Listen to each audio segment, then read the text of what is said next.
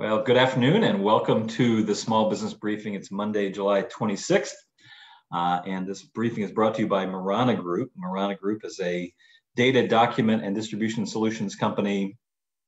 Marana Group offers a full line of solutions designed to get your company's message into the right hands in a timely and cost-effective manner. You can find out more at maranagroup.com. Brian, earlier today, the Veterans Administration, the VA, announced that it would require its employees to be vaccinated. And we'll come back around to this, but it just seems a little interesting, if not ominous, that a federal agency now has joined what some other healthcare systems have done in requiring their employees to be vaccinated.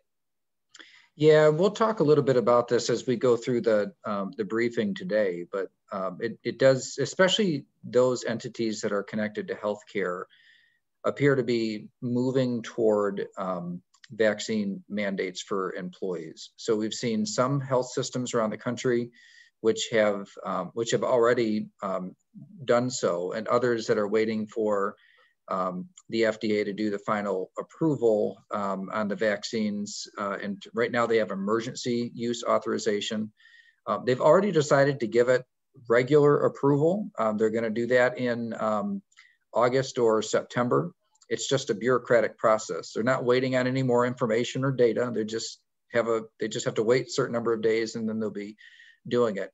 You'll see probably a pretty big push at that point, where many healthcare institutions, especially for those employees that have direct customer-facing or patient-facing relationships, will move pretty quickly at that point. I think, especially with hospitals, it'll be the exception to the rule that don't require. But we have seen some that have moved forward even ahead of that. So, seeing a federal agency though do it with the VA. Of course, the VA is a healthcare organization, but seeing the feds move, I think, is another little clue in some things that I'm picking up on that the feds might be actively considering additional national rules and standards. That as we kind of get into the numbers and the rest of this briefing, can maybe guess a little bit and what that and what might come of that in the months ahead. So we see a pretty dynamic time period right now in the U.S., where in other countries around the world, things are in some places in pretty bad shape with the pandemic. In the U.S., moderately good shape still, but rising in many areas in other countries, especially in the South, just like we saw last summer. And so the question is, are we facing a tough fall here in the Midwest, much like we did last fall? Time will tell on that. The models that the CDC does, they try to model out these things. They're not a lot of help. There's so much variety in the ups and downs, what they think is the best and worst case scenario, that frankly, they don't help at all. I think these models are so wide ranging in their expected outcomes that I get the impression that they have no idea what to expect, because we have different variants in play. We have different vaccination percentages. We have different natural immunities all across the country. And I just get the feeling that you really don't know what the future is going to hold. For my part though, I look at places like Great Britain as a pretty good indication, a precursor of what could happen here. And so as we've seen infections rise in Great Britain to a pretty high level, surprisingly high, given their success in their early success in vaccination, but much like us, they kind of hit a plateau where they couldn't quite get past it. But the good news is that after many weeks, actually a couple months of rising cases where they got pretty high, all of a sudden last week, they peaked and started coming down. And the good news is they did so without additional restrictions. They delayed removing some restrictions in Great Britain, but they didn't put any additional restrictions in place. And the numbers peaked, and then knock on wood, they started to come down. So I'm hopeful that means that If we are to face a challenge here, that it'll be relatively short-lived and will not require any additional restriction and regulatory actions that, frankly, many small businesses are in no shape to be able to withstand after the 16 or 17 months we just went through. Yeah. Well, that is why we continue to sort of obsess about the data because of the implications. It's why we'll continue to watch. This just incidentally is our 186th briefing. And since the beginning of the pandemic, people are probably wondering where you are today, Brian. You're at Spring Arbor University, and we are going to continue to do this briefing wherever we are. And so today we find you at Spring Arbor. I'm glad you're there working with the Student Statesmanship Institute as a speaker. Hey, it's Data Monday. Let's dig in a little bit to what's going on around Michigan. Let me ask you this. Is the MERC still meeting, the Michigan Economic Recovery Council? Is the source of a lot of the data that we looked at the beginning? Yeah, the Michigan Economic Recovery Council is, I'll say, dormant right now. The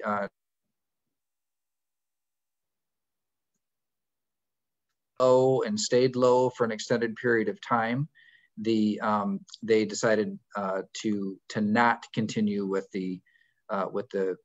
their meetings and putting together the graphs. So you'll see when we share data these days, we're taking it from different sources. There's a few that I like that stay up on the information. If we're just looking at Michigan, like we're going to today, then I'll look at michigan.gov, but also Bridge Magazine, which has a really nice comprehensive site.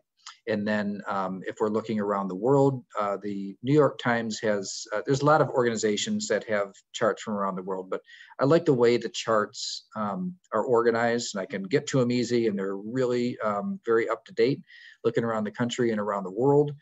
So I'll usually borrow from there. So right now we got in the habit of calling these MERC reports. Technically they're not anymore, but it's the same data that we were looking at before, and we'll see. I mean, I guess I'll take that as a big hint. If the governor calls for the MERC to start meeting again, then probably not a good sign.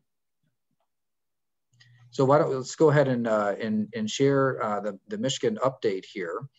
So I want to start with just the cases. So as you take a look at this, you'll see it's quite low.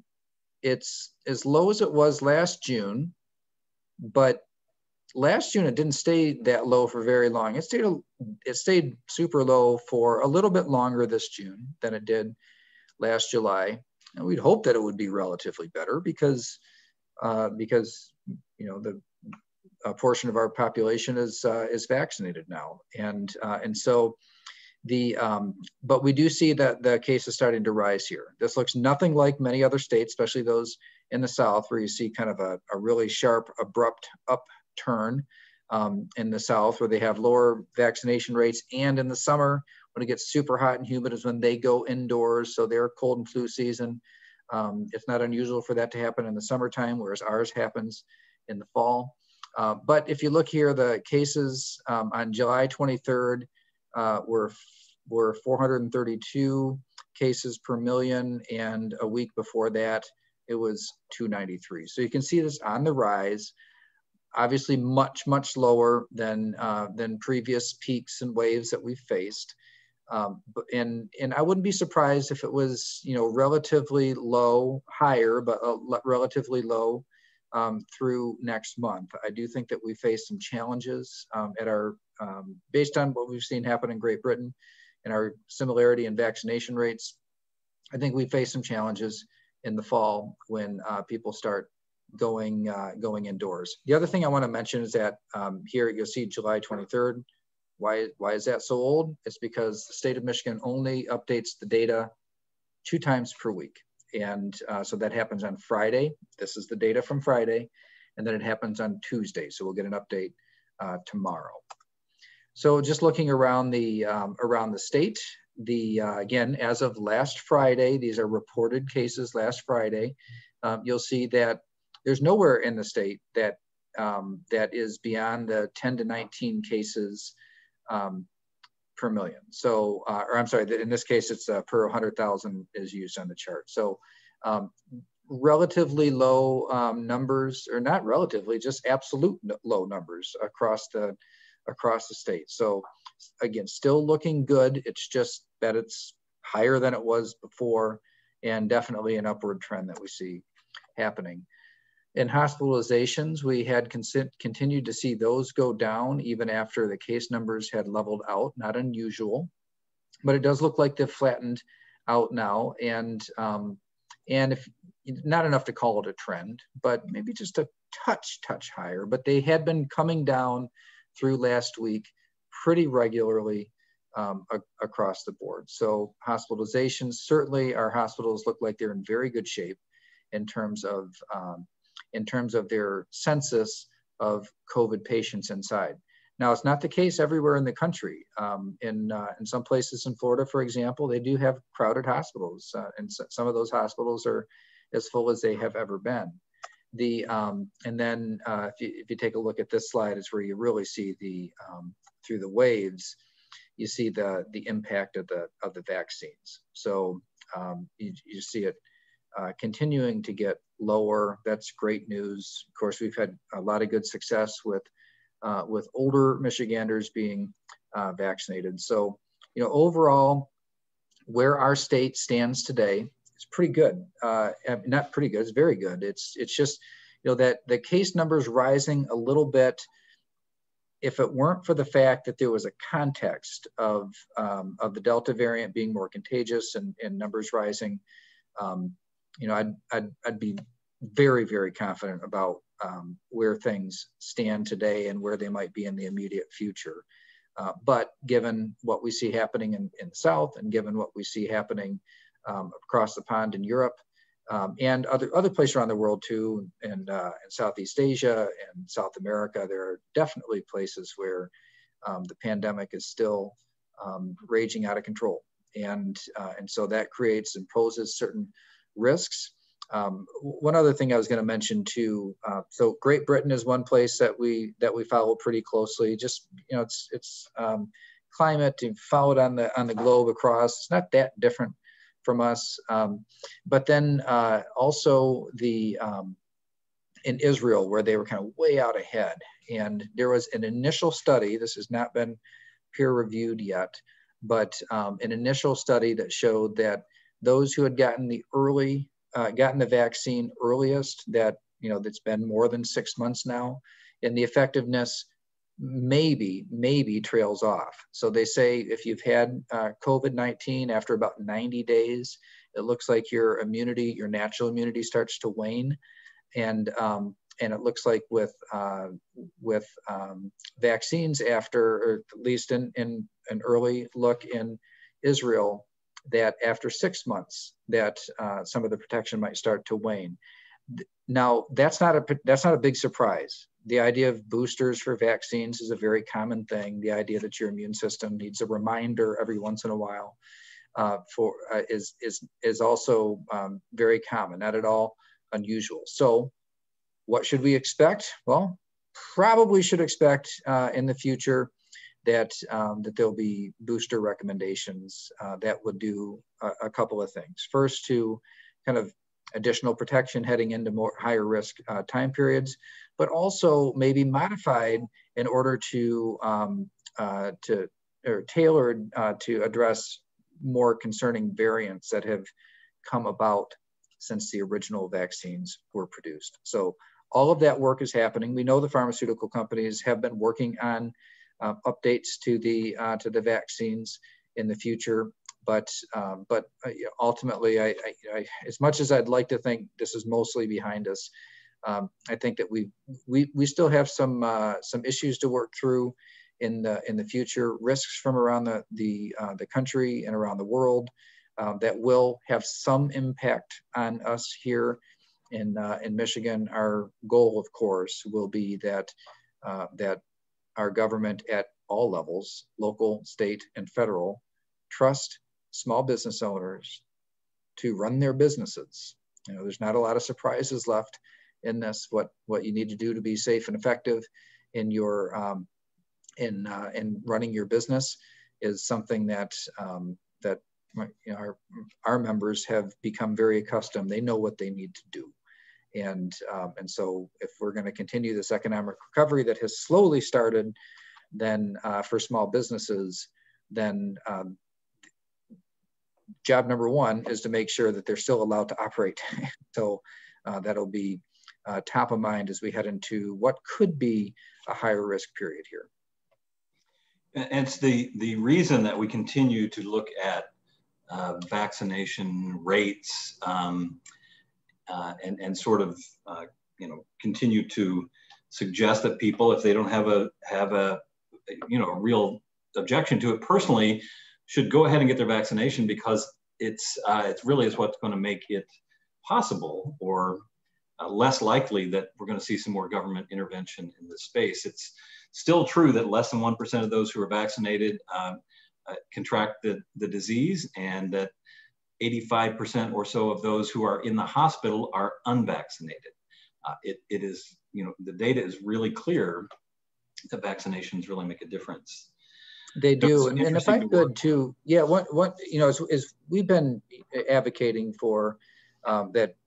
First of all, they're safe and they work, but the one thing that's really important to us is that you never hear anything that sounds like a condescending message from the Small Business Association of Michigan. I mean, our interest is making sure our members are allowed to operate their businesses without interruption and lockdowns and restrictions, capacities, and onerous rules that make it expensive for them to operate, but also the type of rules that push their customers to the corporate giants and international conglomerates that are well suited for when the government claps down on activities. And so we have an interest for that reason, but it's your choice, right?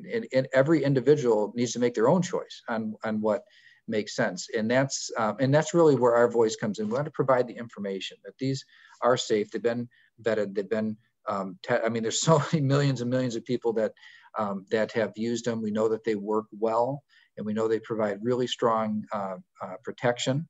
And so for our standpoint, we want to put that information out there so that our members and others that deeply care about small business and the difference they make in their communities can just take that into consideration as they're making their own personal choice for whether or not they want to use it. So currently, about 63% of Michigan's eligible population are vaccinated, but it's interesting, it's not uniform across the state. There are some states, Leelanau County is 77%, Oakland County with 1.2 million just crossed over 70%. So you'll see, and then Hillsdale County is at less than 40%. So you really do see very big differences. I thought it was interesting there. So Washtenaw County is 69%, Emmett County 68, Grand Traverse County at 68, Kent County at 63.3, Kalamazoo County at 62. So those are kind of on the high end. On the low end, Hillsdale County, Cass County, both under 40%. In that low to mid 40% range are Osceola County, Mecosta, Branch, Montcalm, Lucy, Sanilac, Monroe County, all in the mid 40s to lower 40s.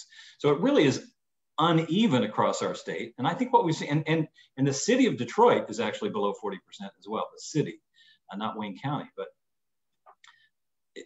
I think I've heard you describe it as both very urban and very rural as part of where our challenge is. Yeah, and actually, let me go ahead and share. I had one more slide. I just wanted to wait for this conversation that we're having now to show it. Let me see here. So vaccinations. Here we go. So as you can see, the vaccinations were quite high, and then they dropped down quite low, and then a little bit of an uptick here. And I think there's a couple of things that are happening. First is that there's a lot of discussion about this variant. Maybe it's not over, but also more time has passed. There's a lot of people that were just like, I don't want to be one of the first ones to take this vaccine. I'd rather wait a little while longer and see how it turns out for others before I jump in. And which is, you know, a perfectly logical way to approach it. And so I think that you have a variety of factors that are coming to be, but also I think that people carrying the message have changed up a little bit. You know, before it was kind of like, didn't it seem like a 2x4? People were like, you know, why won't you do this? You know, kind of beating on people to, and a lot of times that has the opposite impact. You know, I live on a dirt road. I grew up out in the country. You know, and I mean, this is, I feel like I'm one of the people in a community that, you know, I grew up and live and came of age in a place where I understand that type of messaging where you just, you know, get pushed too much, or the idea of, you know, a condescending tone, it just pushes you away. And we see some of that turning now too. I think that some of the public health people are starting to understand that that's not the right approach, but we see widely disparate vaccination rates, and it follows income levels. If you look at the counties that have income levels and then age, so counties that have a disproportionately high number of retired individuals in them have higher vaccination rates, and then those that have a higher income, so on average, have higher vaccination rates. And so a lot of times people like to look at that other factors like race. But in this case, really the most rural and the most urban are the ones that have the lower vaccination rates. And what do they have in common? Lower socioeconomic conditions in those communities. So there's a, you know, it's not the whole, it's a process, but as you see places like Washtenaw County and Leelanau County, highest in the state, you know, a lot of retirees in Leelanau County, and then Oakland County just hitting a milestone of 70% of those over age 16. You know, those are big milestones, but it fits with the with what we see coming out of the polling, which is that those that are most hesitant, or those that are most accepting, are the ones that live in counties that have higher income or are older. And naturally, if you're older, you have a much higher risk level, and therefore the risk reward of a vaccine is a much easier choice, and maybe for a younger person in terms of what they perceive their risk to be. I want to return to kind of one of the things we said at the beginning. Today, the Veterans Administration announced that all their employees are going to need to be vaccinated. Well, the head of the VA is a member of the president's cabinet. That is a national position that I suspect is not operating completely without the administration's blessing. We have heard Dr. Fauci say recently that he may be in favor of a national mask mandate. Those are a little bit ominous in terms of what messaging coming from Washington at this point. Dr. Fauci over the weekend was with Jake Tapper on CNN, and in that interview, he said that that a national mask mandate was something that was being considered or talked about. And now that hadn't, even when Joe Biden became president, didn't happen under Donald Trump. When Joe Biden became president, there wasn't any kind of push for a national mask mandate. So I was a little bit surprised to hear that discussed or suggested that it was under consideration. Frankly, I don't think that it's realistic that the federal government would do a broad mask mandate. They don't have the ability to enforce it across the whole country. Yeah. And so states have the ability to do these things. Most states have the abilities to do these things on their own. So so leaving it to the states, I think is the right, well, I know that's the right answer as opposed to the feds doing it, but what if the feds were to do something? What would they do? I think it's more likely that you'd see the feds do something through OSHA, through workplace safety rules, than a broad mask mandate. So Dr. Fauci did not indicate where and how and what type of scope that it was being considered or discussed.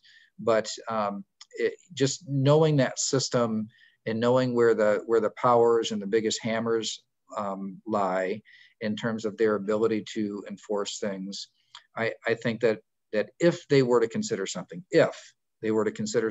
or actually do something, it's more likely that it would come through workplace safety rules. We know that they had OSHA workplace safety rules drafted. We know that they had them ready to roll out, and it was right at a point when the pandemic was, all the trends looked like that COVID was in retreat here, and they pulled those back. And of course, that was the right decision to pull them back. But that tells me that, they were willing to do it at one point in the past. They're probably willing to do it at some point in the future if according to them the numbers justify it.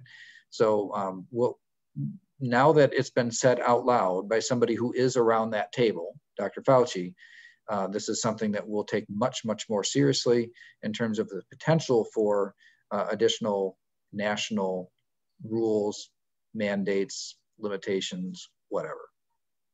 Well, much like it is not uniform across the counties of the state of Michigan, it is not uniform across the states at any given time. There was a period of time not that long ago, we led the country for weeks in the number of cases.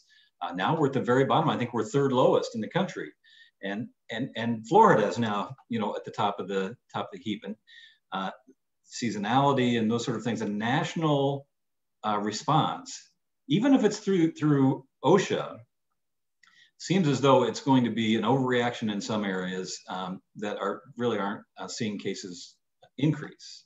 Yeah, and here's the thing, that if there's one thing that we've learned about this virus, looking at, some states had very onerous rules, other states didn't, and you see these waves come and go. And what's the difference? Well, the difference is personal behavior. People make their own decisions, and people have different risk tolerances. So how they go through and their lives at a time when the COVID risks are higher and lower, that's really what impacts things at the end of the day. And so what we saw here in Michigan several times was that the government actions actually trailed people's changes in behavior. So that's why we will continue to be very, very adamant that restrictions and onerous rules on businesses with respect to the pandemic is not the way to go. We have a mountain of evidence that vaccine advocacy is a better approach, a better place to spend our time than is trying to come up with a one-size-fits-all set of rules for industries and for businesses in all different parts of our state, let alone the rest of the country. Well, it occurs to me that this has been a little bit of a downer of a briefing today. Just what may happen. Let's end on a high note, or a good note. The employee retention credit is something we talked about early on. We've talked about it a number of times, but I think it's now it's becoming apparent to some businesses who are filing their taxes that it can be a real asset to their business. Would you remind us what this is? And then I think we'll have some more discussion about it in coming briefings.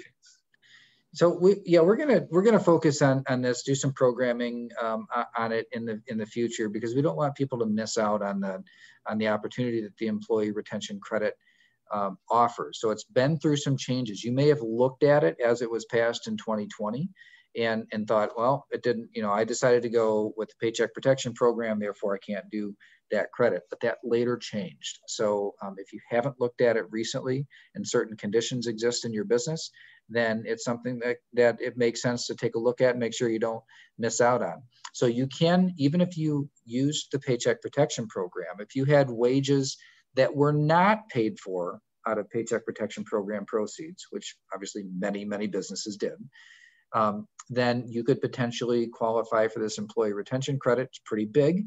It's on a per employee basis, and it's the qualifying factors are if you were in a business that was restricted by government rules in the pandemic, or that suffered a substantial loss, and there's a percentage loss requirement for looking at it quarter by quarter. So this is something that many of our businesses have used already. I've been in touch with a handful in the last few days just to see how it went. And there's been pretty good utilization of it. But I also found some pretty big lack of awareness of the employee retention credit. So we're going to focus in on this and make sure that you don't inadvertently miss out on a potentially very substantial federal tax credit. I've seen some efforts to proactively call small businesses and maybe even charge them a fee to have this done. You don't have to do that. Your accountant, your CPA can do this filing for you. You just may need to be aware of it. And as Brian said, we'll do some programming on this. Look forward to a webinar, or we may have Jamie LaPiccolo come back and talk about it right here on the briefing. Hey, thanks for joining us today. We'll be back here on Thursday at 3 o'clock for the next briefing. We hope you have a great week. Have a great week. We'll see you on Thursday.